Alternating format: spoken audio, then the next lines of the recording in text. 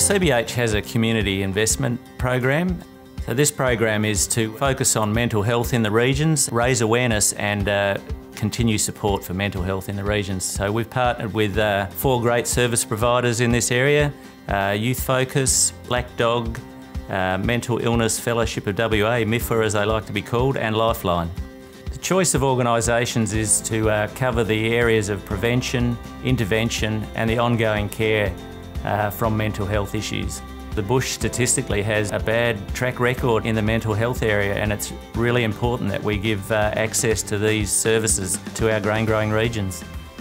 So the CBH board approved an increase in the funding of mental health and that will now be $200,000 per annum.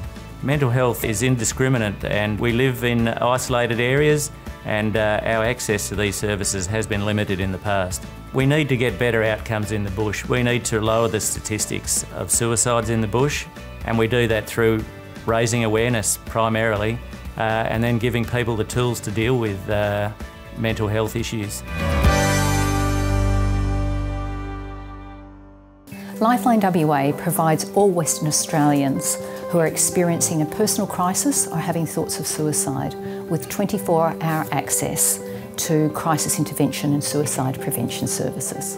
Lifeline WA's contribution to this partnership will be to provide tele-counselling and video counselling services to the people of grain growing WA. We will also be providing training for our crisis supporters so that they can understand the unique challenges that people living in Wheatbelt WA face. We will also be providing a crisis support pack for the communities that are facing a crisis so that they have the materials that they need to really react and respond and work together as a community. MIFWA provides services to people who have mental illness and mental health challenges and work with the community to raise the profile, try and reduce the stigma. So we're really excited about the CBH partnership. It allows us to do some of our great work out in the grain growing communities. We will be offering training and innovative ways to engage the community and try and build individual resilience about how to support one another and as a community overcome and understand mental health challenges. We expect to reach between 100 and 500 people each year. It could be more. We're going to complement what we do on the ground with some Zoom stuff that people can tap into, short things, and we expect the word to spread. There's a lot of strength and resilience in rural communities. However, it can be really isolating. It can be isolating in the city when your family member's diagnosed with mental health challenges. Out in regions, it can be extremely isolating. So it's really important people know they're not alone.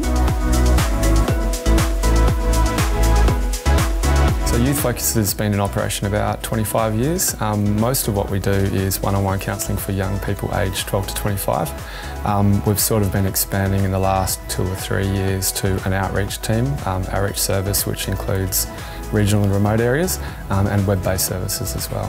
So as part of this partnership, we're hoping to expand our web-based services into some of the rural and remote areas to young people who wouldn't otherwise be able to access those services.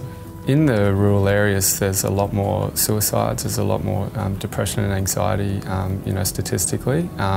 There's a lot less services that are able to be present in those communities, so it's really important for us to be able to get these web-based services out to those areas. I think a really important thing is that it doesn't work that one size fits all. Young people are very different and very diverse, and one service that's perfect for one young person won't be for the other. So it's really important for us to be able to work together to deliver a suite of services that all young people can access. Black Dog Institute is the only independent medical institute in Australia investigating mental health research for all the ages. Black Dog Institute's aim is to reduce the severity and incidence of mental illness, actively reduce suicide rates, remove the stigma around mental illness, and empower everyone to look after their mental health. We do this through what we call translational research. What this means is we integrate our research studies, education programs, digital tools and apps, clinical services, and public resources to discover new and innovative mental health solutions. We are really very grateful for CBH's group incredible support of Black Dog Institute's mental health education programs for GPs. You may be surprised to know that 1 in 8 visits to the GP are now for mental health. This funding from CBH Group allows Black Dog Institute to run 3 of our core programs supporting GPs in West Australia's wheat belt. And they are Dealing with Depression in Rural Australia, Advanced Training in Suicide Prevention, and ABC of CBT. I'm a girl from grain growing WA. I was brought up in Narrabeen and all my schooling was in Narrabeen and Merredin. I know exactly what it's like where there is a lack of services, particularly a lack of mental health services. So I know how valuable the services that Lifeline WA is providing. I know how valuable the services that the other partners are providing, and I know how valuable this partnership will be to the communities in grain growing WA.